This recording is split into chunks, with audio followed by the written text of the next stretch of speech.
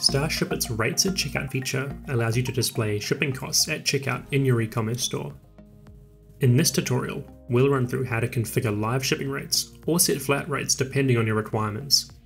We'll also cover how you can use rules for checkout rates to optimize your checkout experience. Starshipit offers two methods of displaying rates at checkout: live rates and table rates. The live shipping rates pulls accurate costs from your courier company and displays them at checkout, with options to enable and disable services or adjust margins if needed. Table rates are flat shipping rates that are set based on destination and weight conditions.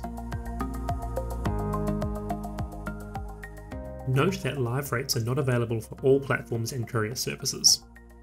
Before you begin, check out the About Live Rates at Checkout support article linked in the video description and complete any specific instructions related to your integrated platform. Once this has been done, go to Settings, then Checkout Rates. Head into Courier Configuration, then tick Enable Advanced Configuration. From here, select Contract Rates from your desired courier.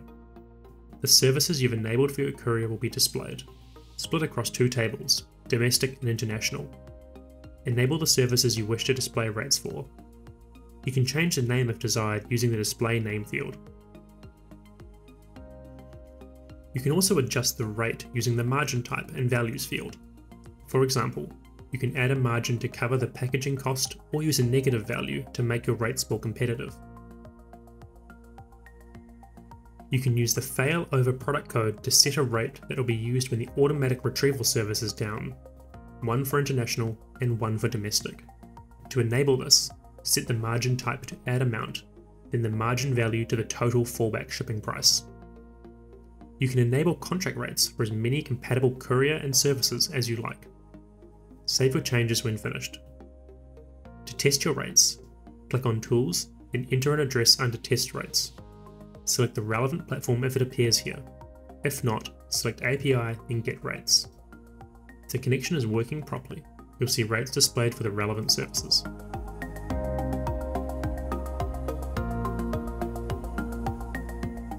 To set up table rates, go to Settings, then Checkout Rates. Click Courier Configuration, then Enable Advanced Configuration. The most straightforward way to set this up is to use the Flat Rate Table Rates. You can use this section for all of the rates you want to display, regardless of the courier. The fields here are as follows. Product code and name. These are mandatory fields. The product code is a personal reference and can be any unique number. Product name will be displayed at checkout. You can name this anything you like. The country codes, state codes, and postcodes can be empty if you'd like the rate to apply to all of the respective codes. You can list codes if you'd like to confine the rate to the listed codes. You can also hyphenate between codes to cover a range. Codes can be excluded with an exclamation mark.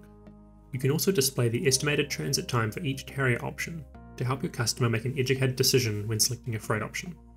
You can configure your rates at checkout to display only during specific periods of the day using display start time and display end time. For example, when using a shipping on demand service, your courier may set a cutoff time of 1 PM for same day delivery. In this case, it would be beneficial to hide the same day delivery option from your checkout after 1 PM so that your customers can't select it. The shipping rates field is mandatory and contains the weight and the rate associated with that weight separated by a vertical bar. You can add as many rows as you like to refine your rates. In this example, I want to set up two lots of flat shipping rates, one lot for domestic and one lot for international. I'll set the product name to be domestic and international to reflect this at checkout. I'm shipping from Australia, so I'll set my domestic country code to AU and set my international code to exclude AU so it covers every other country. For domestic, I'll set orders up to 5 kilograms to be charged at $6.50, orders 5 to 10 kilograms to be $15, and orders 10 to 20 kilograms to be $22. I'll adjust my international rates to reflect the increased costs. Note that if you disable table rates, the information here will be lost, so it's a good idea to keep it back up somewhere.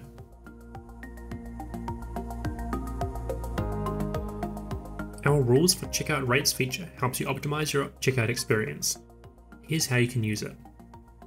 For example, not all couriers will deliver to a PO box. You could set up a rule which says that if an address includes a PO box, then remove those couriers that won't deliver to them. Or, a customer might select express shipping at checkout, in which case you should set up a rule that automatically allocates all express shipping orders to a certain courier. To set up a rule, go to Settings, Checkout Rates, then Rules. Select Add a new rule. Choose the conditions that the rule should apply in. For example, by destination state or order value. Choose the action you would like to apply. For example, set carriers for checkout.